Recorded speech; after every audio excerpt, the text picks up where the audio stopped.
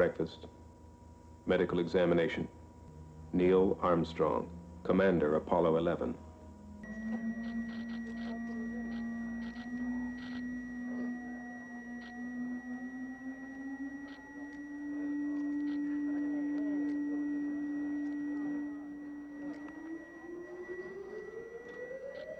With Earth.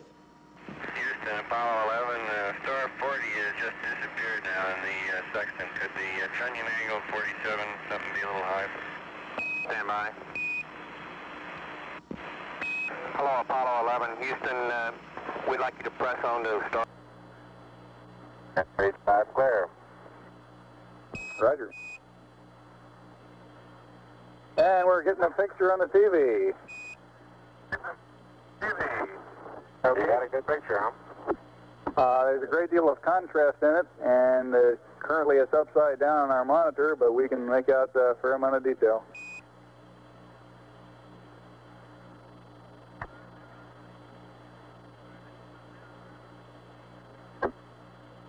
Okay, we can verify the position the opening I ought to have on the camera. Stand by.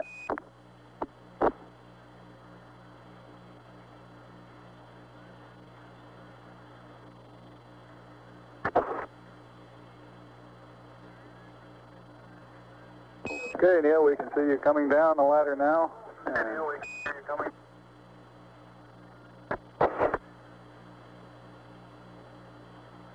Okay, I just checked getting back up to that first step. It's that isn't collapsed too far, but it's adequate to get back up. Roger, we copy. It's a pretty good little jump.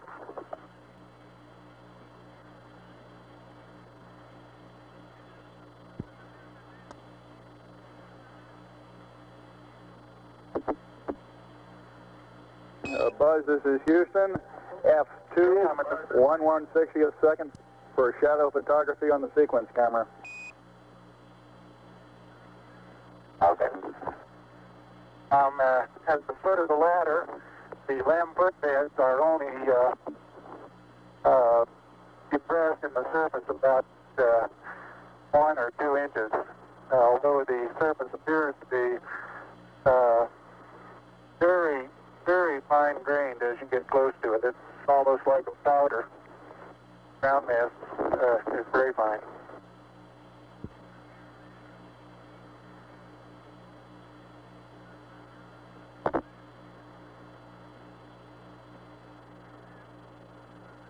Yeah, I'm going to step off the lamb now.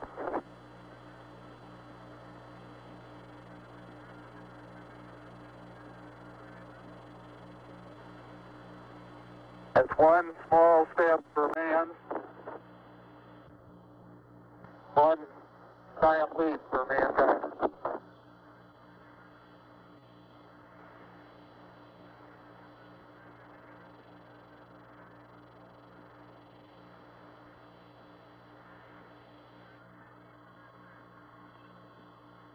As the surface is fine and powdery, I can pick it up loosely with my toe. It does adhere in fine layers, like powdered charcoal, to the sole and sides of my boot. I only go in a small fraction of an inch, maybe an eighth of an inch, but I can see the footprints of my boots and the treads in the fine sandy particles. Yeah, this is Houston. We're copying.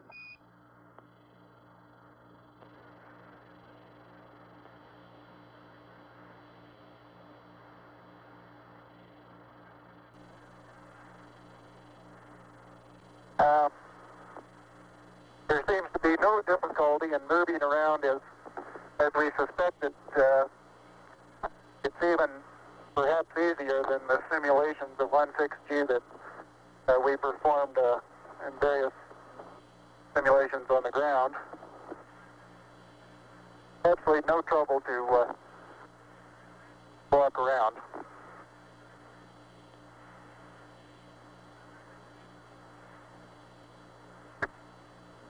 The descent engine did not leave a crater of any size. It has about 1 foot clearance on the ground. We're essentially on a very level place here. I can see some evidence of rays emanating from the descent engine, but very insignificant amount.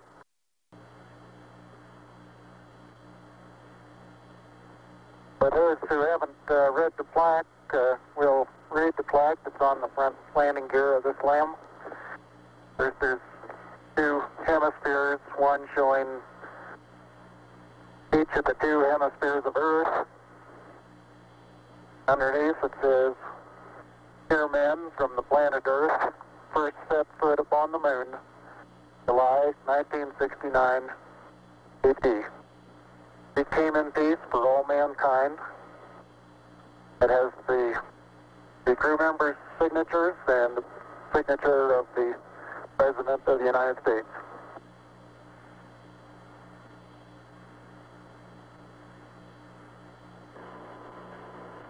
Yeah, radio loud and clear. How's it going? Roger, the EVA is progressing beautifully. I believe they're setting up the flag now. Great. I guess you're about the only person around that doesn't have TV coverage of the scene. That's all right, I don't mind a bit.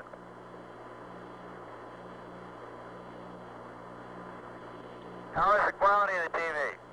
Oh, it's beautiful, Mike. It really is. Oh, geez, that's great. Is the lighting halfway decent? Yes, indeed. They've got the flag up now, and you can see the stars and stripes on the lunar surface. Beautiful, just beautiful.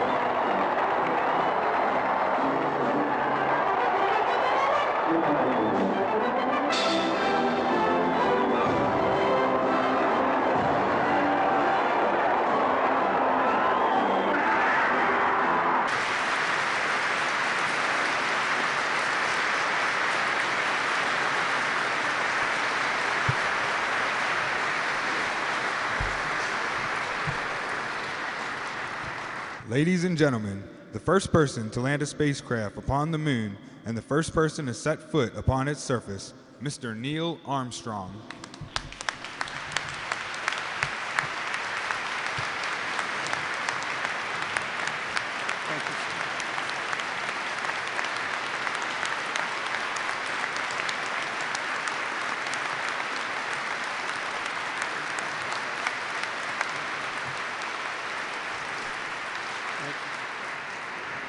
Thank you so much. Mr. Speaker, Mr. Reed, Mr. McConnell, Ms. Pelosi, members, distinguished guests. We gather in this remarkable monument to American history. This room connecting the houses of Congress. This room where ideological differences fade in the presence of the overpowering force of pride in what we do and what Americans have achieved. It's a privilege to be in this rotunda. High above us, just below the windows, stretches a frieze with 19 panels depicting important events in American history. The most recent of them, number 19, just above me here, depicts the first successful flight of a man in a powered aircraft by the brothers Wright 108 years ago. The depiction, in addition to the craft and the responsible individuals, includes an American bald eagle carrying an olive branch. Wilbur and Orville Wright were the 45th recipients of the Congressional Gold Medal and the first for achievements in the world of flight. Subsequently, Congressional Gold Medals have been presented 9 times for aviation and rocketry achievements. Today, for the first time, they are being given for achievements in spaceflight. In an appropriate coincidence, Apollo 11's mission emblem and crew patch also featured an American bald eagle carrying an olive branch. The Apollo 11 crew is honored to receive the Congressional Gold Medal and accept, on behalf of our fellow Apollo teammates, all those who played a role in expanding the human presence outward from Earth, and all those who played a role in expanding human knowledge of the solar system and beyond. We thank the Congress very much.